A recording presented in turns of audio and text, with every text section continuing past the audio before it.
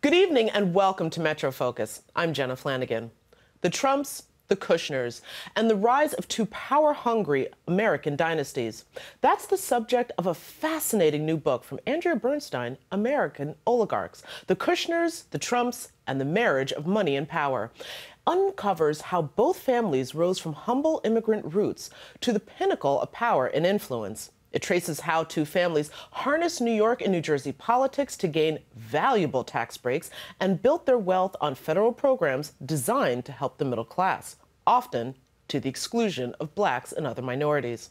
And it brings the story to the modern age when the two families, now joined by marriage, would bring those same practices to consolidate their power on a global scale. Joining us now is award-winning investigative journalist Andrea Bernstein, who for decades has been covering the confluence of money, power, and corruption in the worlds of business and politics. She's also the co-host of WNYC ProPublica podcast, Trump Inc. Andrea, welcome to MetroFocus. It's really great to be here with you. Oh my God, it's so great. This book is intense, to put it mildly. So first, I just want to start because this seems to be the administration that has spawned a million books. So what was it about this particular narrative that you found to be the most unique? So what I wanted to do was to tell not just the story of what's happening now and what's happening in the White House, but to tell the whole multi-generational saga of these two families and how they came together. But it's also a story about our democracy and the choices that we have made as a nation or not made that have led to an increased influence of wealth in our modern politics. Much more. Every day we see more influence than we did the day before. And even for me, I mean, I've covered corruption, particularly in New York and New Jersey, for a quarter century. And I have never seen anything like what is going on now. So what I wanted to tell was these three strands braided together, the two families plus us and our democracy and the choices we've made, and perhaps different choices that we could make in the future to correct for some of these trends. Well, also I want to ask about the use of the word oligarchs, because that tends to make, I think, most people think of Russia and some of the political corruption that we see there. Why choose that word in the title for your book? So it's really interesting because when I came up with the title, I didn't know about all of the Russian and Ukrainian oligarchs that we were going to learn about subsequently through the Mueller report, through the Ukraine investigation. But what I did understand fundamentally is that in our own society, there is such a greater influence by wealthy people on government. So let me backtrack a moment. I think one of the aha moments for me when I was writing the book was during Paul Manafort's trial. And there was a witness that was put on the stand who was a consultant that worked with Paul Manafort in support of the corrupt Ukrainian strongman president. And they kept him in power for 10 years.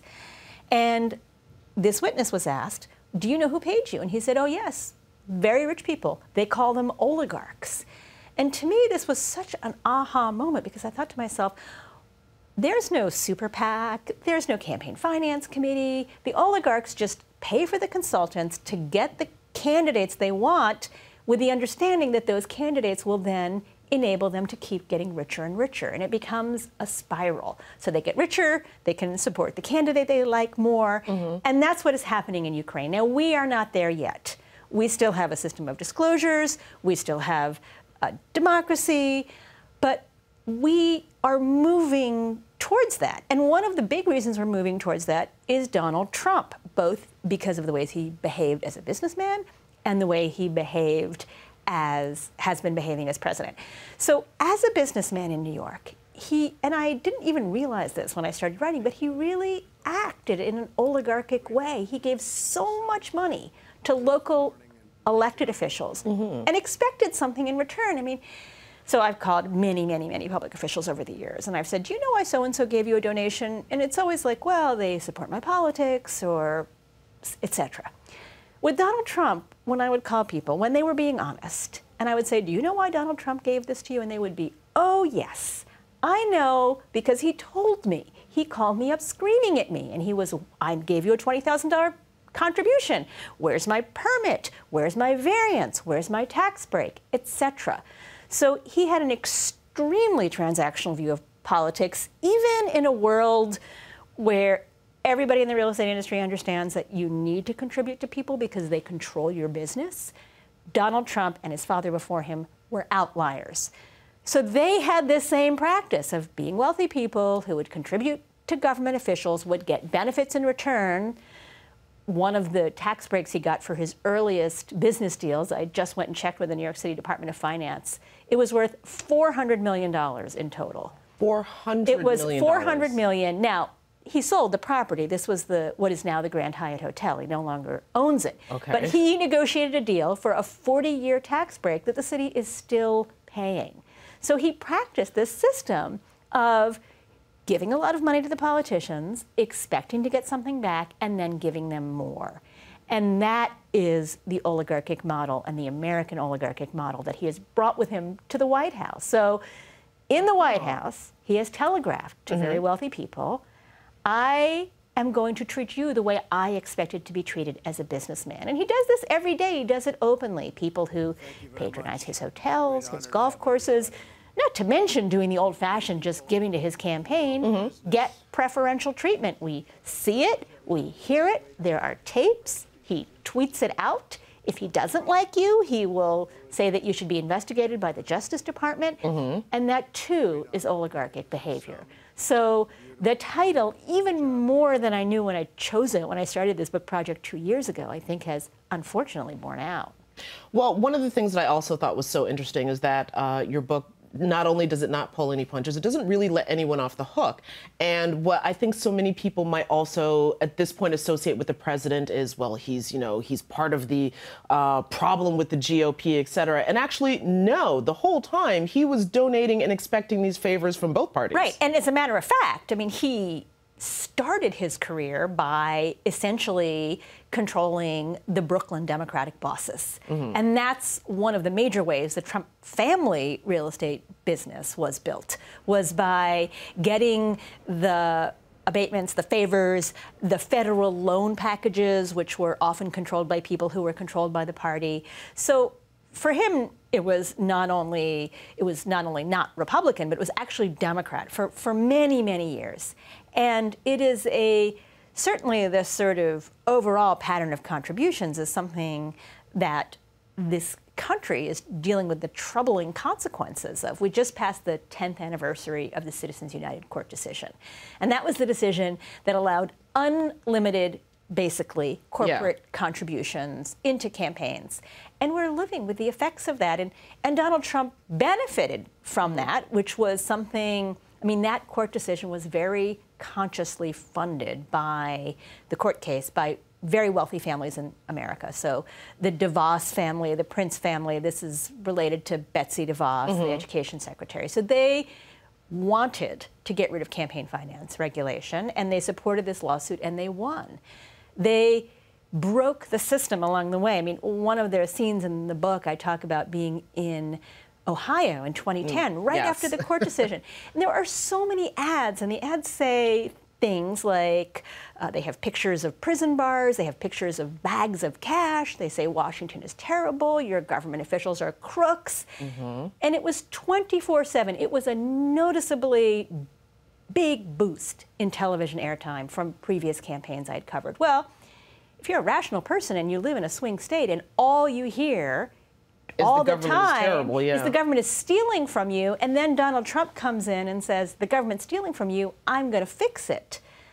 That was an acknowledgement that he made very good use of. Now, of course, he didn't fix it. He broke it beyond recognition. But he was able to play upon the system that had been broken by a lot of people that came before him. Of course. And without getting too much further into that, I do want to talk, though, about the stories of both of these families, because these are two immigrant families, which juxtaposed to some of the policies from the administration makes it incredibly ironic. But tell me a little bit about, let's start with the Trumps, and then, of course, the Kushners, which is an incredibly harrowing story. Right. So Donald Trump's grandfather, Friedrich Trump, immigrated in 1885, which was a time like our own. It was the Gilded Age, so big disparities in wealth. And it wasn't just that people were wealthy, they wanted everyone to know it. So there was a restaurant in Manhattan, Delmonico's, where there was an artificial lake and there were swans swimming around and people had actual gold toilets in their homes. The big mansions that were built up and down the Hudson Valley were Gilded Age mansions. I mean, people were wealthy and they wanted the world to know it. But a difference between that time and our own time was that you could still change your social class. So that's what Friedrich Trump did. He arrived in New York, he worked here for a little bit as a barber, but then he very quickly goes west and he gets into the hospitality business, first in Seattle and then in the Yukon. And during the last North American gold rush, he builds a series of restaurants in the Yukon, which are catering to the appetites of the prospectors for food and liquor and access to sex. And he situates his restaurants in places where there'll be a lot of foot traffic, a lot of people coming through. He makes money. Many people in the gold rush lose money. He comes back to New York and he invests in real estate in Queens, right at the time that the government is getting ready to build a bridge to Queens. So Queens, which had been fairly cut off from Manhattan at that time, you had to come through Brooklyn or you had to come by boat, is suddenly about to become much more accessible, which means that land is going to become much more valuable. And that really becomes the template for the Trump family business because they understand that it's not just the land, it's the way the government is going to do things to enhance the value of the land that is important. And then they begin this cycle, first mostly with Donald Trump's father, Fred Trump, and then Donald Trump, of donations and benefits and tax benefits. I mean, one of the stories I tell in the book is about how Trump Tower, which was at so there's a term in real estate called Tiffany location, which means the best location in a city. Yeah. So Trump Tower was built at the actual location of Tiffany's. And yet, Donald Trump was able to argue a court case that he was entitled to tens of millions of dollars in tax breaks that were designed for affordable housing. So that was the Trump family business model, and that's how their business developed. Now, when Trump passed the Jobs Act, the Tax Cuts and Jobs Act of 2017, because it allowed so much more accumulation of wealth by the very wealthy, and in particular by corporations, what it meant was that the social elasticity that his grandfather had benefited from, that Friedrich Trump had benefited from, was available to fewer and fewer people. So it's harder to change your class now than it was during the Gilded Age. Right, when Friedrich Trump arrived. That is amazing. Tell me a little bit about the Kushners. So the Kushner family immigrated to New York at a different time in our history. Jared Kushner's grandparents were from northeast Poland, an area that was invaded first by the Soviet Union, then by the Nazis.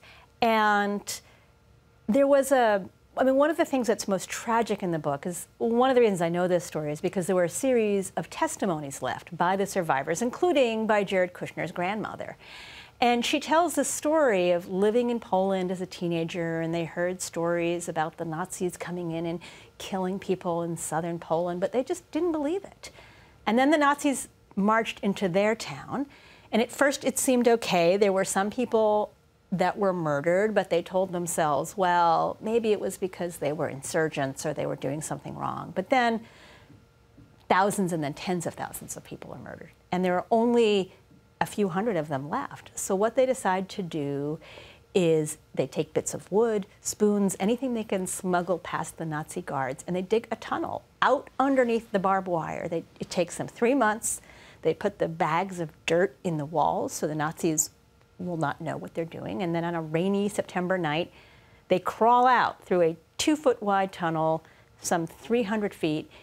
Many of them escape to the forest where there's a band of Jewish partisans, and they basically stay there through the war. I mean, they live in these semi-underground structures through a brutal Polish winter.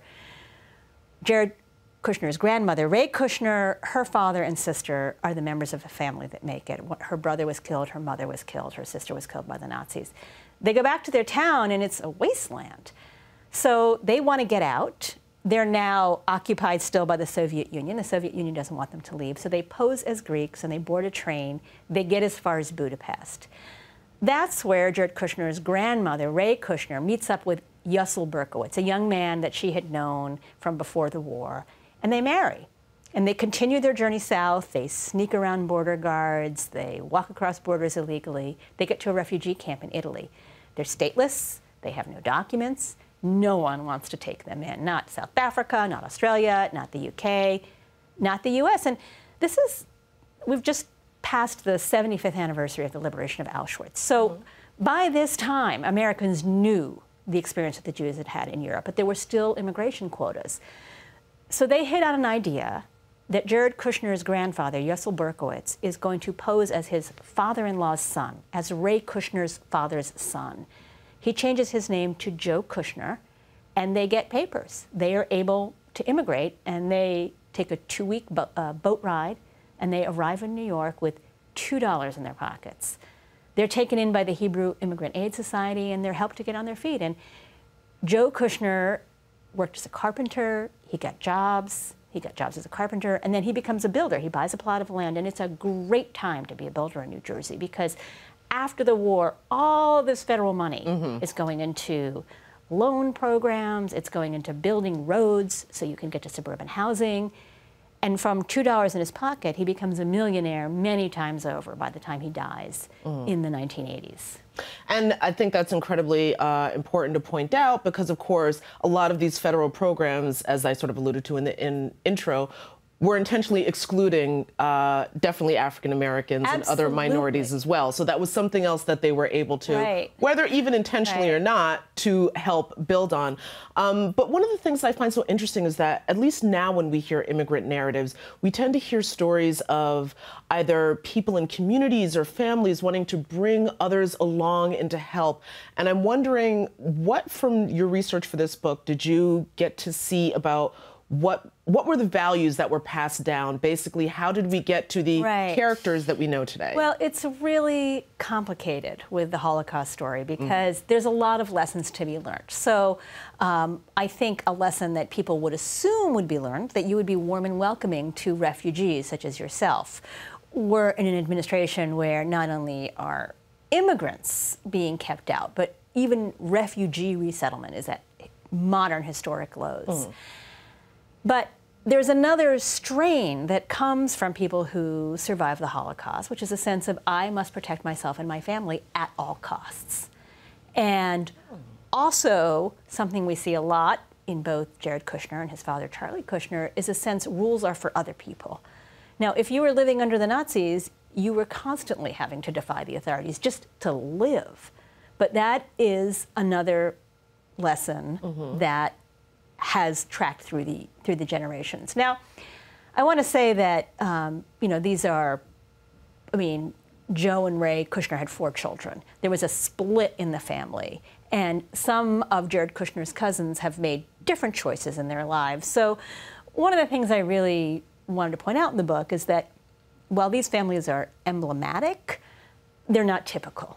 And they made choices. And one of the things I wanted to do in American Oligarchs was to trace the choices that these specific families made, because if one thinks those are not the correct choices, and I show where the choices were made, there's a sense of, okay, well, there is power in understanding what happened here.